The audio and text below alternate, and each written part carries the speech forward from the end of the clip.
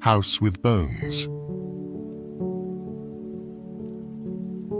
Introduction to the house. I lived in a bizarre little house as a child, a place so unique and peculiar that it felt like something out of a fairy tale, albeit a twisted one. The house was incredibly tall and thin, almost as if it were an attached house except freestanding. It stood on a narrow plot of land, looming over the neighborhood with an eerie presence. With 3 floors, a basement, and an attic, it defied conventional architectural norms. The house seemed alive, a character in its own right, with creaking floorboards, whispering walls, and the sense that it had been designed by an inarticulate conclave of lunatics. Each floor had its quirks, some endearing and others downright bizarre. The living room with its 2 fully functional fireplaces felt like a medieval hall. On winter nights, we would light both fireplaces, the flickering flames casting dancing shadows on the walls. My father, a storyteller at heart, would weave fantastical tales that seemed all the more real in the firelight. The basement was another story altogether. In the very center of the basement, inexplicably, was a shower stall. The walls around it were bare concrete, damp with a persistent mustiness that no amount of cleaning could erase.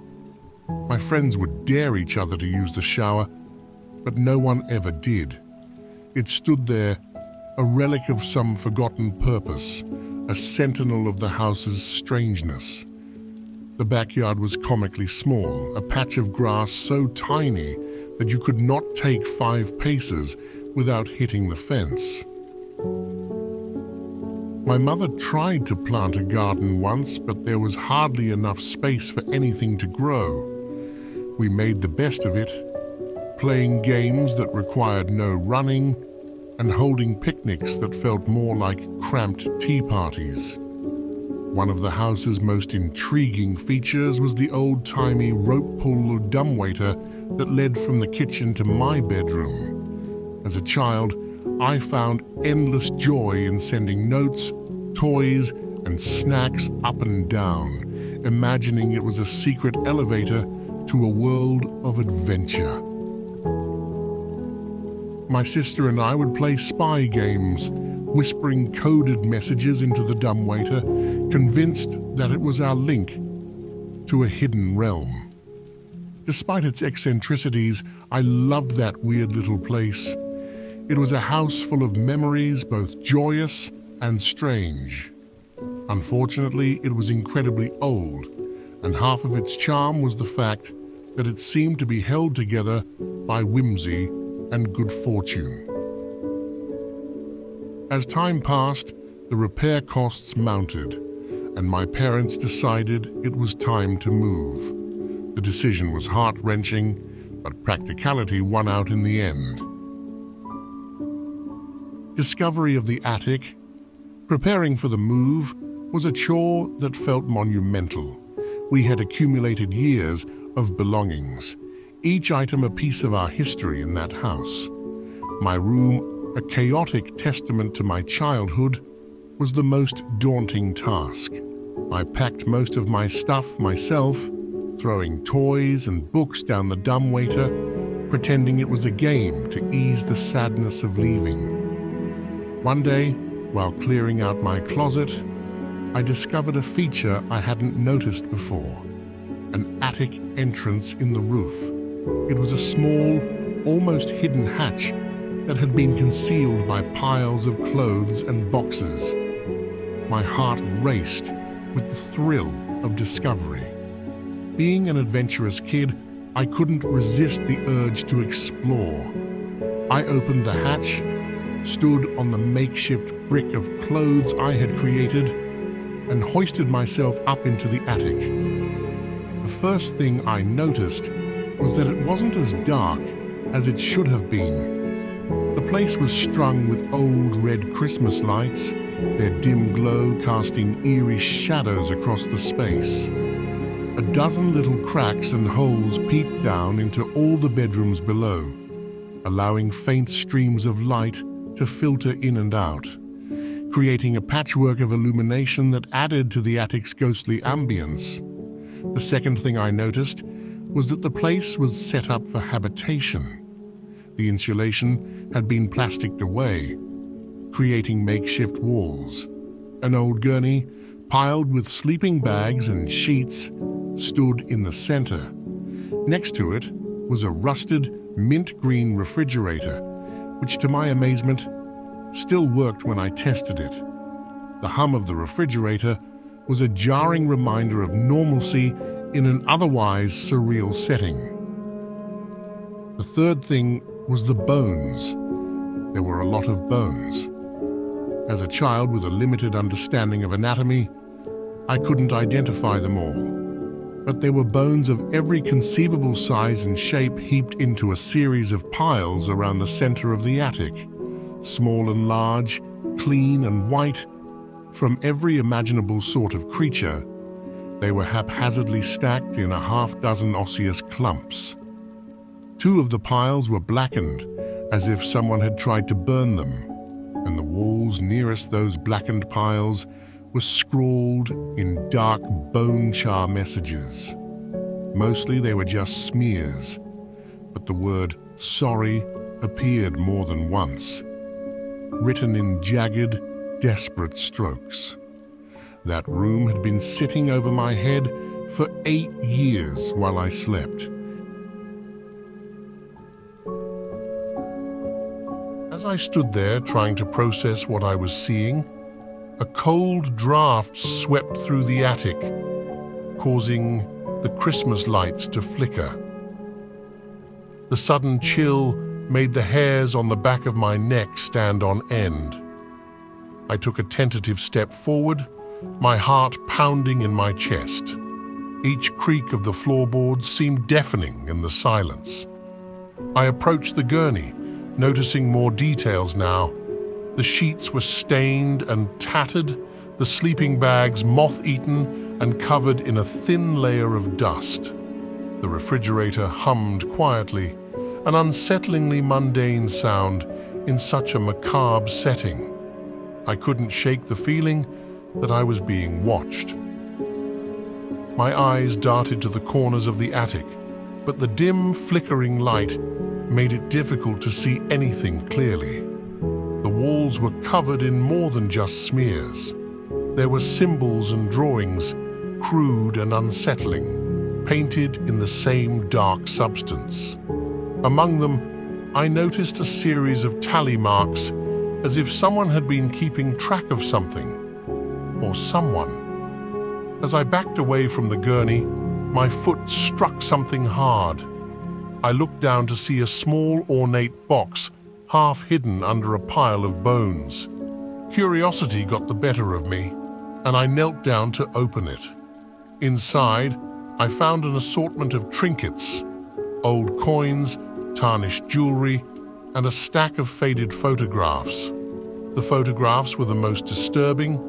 They depicted various families, including mine, all posed in front of the bizarre little house.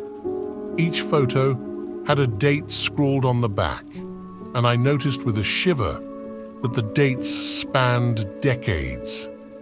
One photograph in particular caught my eye. It was of a family I didn't recognize, standing in front of the house with forced smiles. The date on the back was from the 1920s. I turned the photo over again, examining the faces more closely. In the background, in one of the attic windows, I could make out a shadowy figure, almost imperceptible, watching the family. A loud creak from above startled me, and I nearly dropped the photo. I glanced up at the ceiling, where the sound had come from. My heart raced as I realized that the creaking was not random. It was rhythmic, like footsteps. The realization that someone or something might be up there with me sent a jolt of terror through my body. I bolted for the attic entrance, not daring to look back. As I scrambled down through the hole, I heard a faint whisper, so soft I almost thought I imagined it. "Don't leave me." I slammed the attic door shut and sat on the floor, trying to catch my breath, my mind racing with fear and confusion. My parents heard the noise and rushed to see what had happened. I couldn't find the words to explain the horror I had just encountered. All I could manage was a stammered account of the bones and the whispering. My parents exchanged worried glances and decided it was time to leave the house immediately. We packed the remaining essentials in a hurried frenzy, not caring about the orderliness or the completeness of our packing. The moving truck arrived sooner than expected, and within hours, we were driving away from the house that had been our home for so many years. As the house receded into the distance, I couldn't help but glance back, half expecting to see the shadowy figure in the attic window one last time. But the windows remained dark, and the house stood silent and still, a haunted relic of our past. Initial reactions and investigation. Life after moving was supposed to be a fresh start, but the shadow of the old house loomed large in my mind. Our new home was a modest, single-story house in a quiet neighborhood. It was everything the old house was not: bright, modern, and ordinary. Yet it lacked the charm and the sense of history that had defined my childhood home. Despite this, my parents seemed relieved to be free of the burden of constant repairs and the eerie atmosphere of the old house. However, I was not so easily able to move on. The attic and its grisly contents haunted my thoughts, infiltrating my dreams and turning them into nightmares. Every night, I dreamt of bones and whispers, of dark figures lurking in the shadows, watching me with hollow eyes. I became obsessed with understanding what I had seen, with uncovering the secrets that had been hidden in that attic for decades. I started spending hours at the local library, poring over old newspapers and historical records, trying to piece together the history of the house. What I discovered only deepened the mystery. The house had been built in the late 1800s by a wealthy, reclusive family. Over the years, it had passed through many hands, each owner seemingly more troubled than the last. There were rumors of disappearances, strange noises, and ghostly apparitions. The more I learned, the more convinced I became that the house was cursed. One day, while sifting through microfilms of old newspapers, I came across an article that sent chills down my spine. It was a small, obscure piece from the 1920s about a family that had lived in the house. The article mentioned a tragic fire that had claimed the lives of the entire family, except for one, a young girl who had mysteriously vanished, never to be seen again. The article was accompanied by a photograph, the same photograph I had found in the attic, with the shadowy figure in the background. Armed with this new information, I decided to delve deeper into the story of the missing girl. I visited local historical societies, interviewed elderly residents, and even reached out to distant relatives of the families who had lived in the house. I uncovered a pattern of tragedy and loss that seemed to follow anyone who dared to live there. Each family had experienced some form of misfortune: accidents, illnesses, unexplained deaths. Life after moving. Despite the passage of time, the memories of the house and its secrets never left me. They lingered at the edges of my consciousness, a constant, gnawing presence. My parents, on the other hand, seemed to adapt well to our new life. They busied themselves with work and new hobbies, their relief palpable. They never spoke of the old house, as if acknowledging it would give it power over us again. As I grew older, my obsession with the house and its mysteries only intensified. I kept my research hidden from my parents, not wanting to worry them or rekindle their own fears. My room in our new house became a makeshift archive, filled with boxes of documents, photographs, and notes. I compiled a timeline of events, tracking the house's dark history and the lives it had touched. I also began experiencing strange occurrences in our new home. Objects would move on their own, shadows would flit across my peripheral vision, and at night I would hear faint whispers. It was as if the house's malevolent presence had followed us, refusing to let me go. I couldn't help but wonder if my continued investigation was somehow inviting the darkness into our lives. One particularly disturbing incident occurred on a stormy night. I was alone in my room, surrounded by my research materials, when the power suddenly went out. The house was plunged into darkness, and I felt a chill creep up my spine. I fumbled for a flashlight and, in its weak beam, saw a figure standing at the foot of my bed. It was the same gaunt, spectral figure I had seen in the attic. "Don't leave me," it whispered, its voice filled with sorrow. I screamed, dropping the flashlight and plunging the room into darkness once more. My parents rushed in, finding me trembling and incoherent. They tried to reassure me, attributing my fear to an overactive imagination and the stress of the storm. But I knew what I had seen, and I couldn't shake the feeling that the figure was a harbinger of something much darker. Return to the house. Years passed, and I tried to move on with my life. I went to college, found a job, and eventually moved into my own apartment. Yet, the memories of the house and its secrets continued to haunt me. My nights were plagued by the same recurring nightmares, and the whispers never truly faded. They became a part of me, a constant reminder of the darkness I had encountered. When my parents passed away, I inherited the house. Against my better judgment, I decided to visit it one last time before selling it.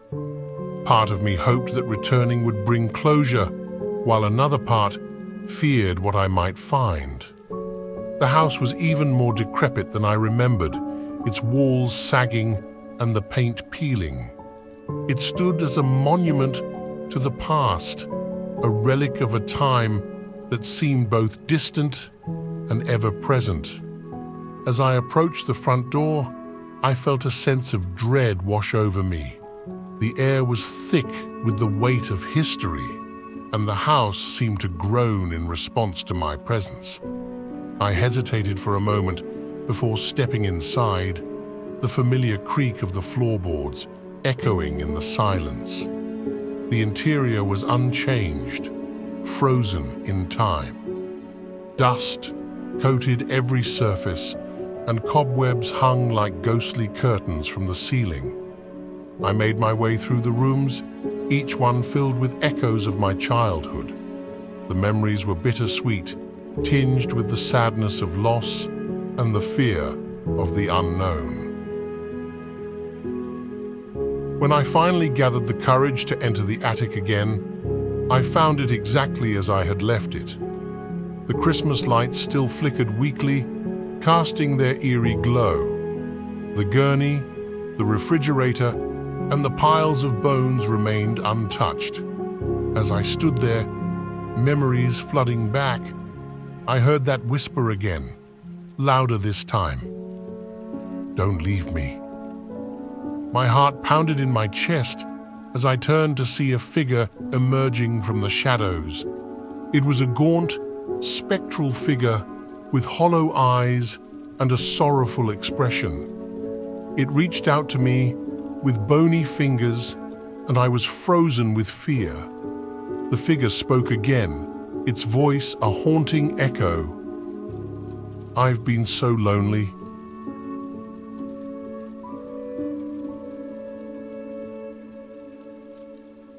Confrontation in the attic. In that moment, I realized that this entity, whatever it was, had been living in the house long before my family moved in. It was a guardian of sorts, or perhaps a prisoner, bound to the attic by some ancient curse. It had watched over generations of families, trapped in its own perpetual isolation. Summoning every ounce of courage, I spoke to the figure. "What do you want?" I asked, my voice trembling. "Release," it replied, its eyes pleading. "Break the cycle." I didn't know what it meant, but I knew I had to try. I gathered the bones, carefully placing them in a large sack. The figure watched silently as I worked, its presence a constant reminder of the house's dark history. I took the bones to a nearby forest and buried them, saying a quiet prayer for whatever spirits might be bound to them. When I returned to the house, the attic felt different. The oppressive atmosphere had lifted, and the Christmas lights had finally gone dark. The figure was gone, its presence no longer lingering in the shadows. Resolution and aftermath. Selling the house was surprisingly easy. A young couple, charmed by its unique architecture and history, bought it without hesitation. I didn't mention the attic or the bones, feeling that those secrets had finally been laid to rest. As I handed over the keys, I felt a sense of relief wash over me, as if a great weight had been lifted from my shoulders. Yet, the experience had changed me. The whispers still haunted my dreams, but they no longer filled me with dread. Instead, they were a reminder of the connection I had forged with the past, of the lives that had intersected with mine through that peculiar house. I had broken the cycle, but the memories would always be a part of me. Sometimes, in the quiet moments of the night, I still hear that whisper, "Thank you." And I wonder if, in some small way, I finally gave that restless spirit the peace it had sought for so long. Despite my efforts to move on, the house and its secrets remained a part of my life. I wrote about my experiences, detailing the history of the house and the strange occurrences that had taken place there. The book became a bestseller, and I was invited to speak at numerous events and interviews. People were fascinated by the story, drawn to the mystery and the eerie charm of the house. Through my writing,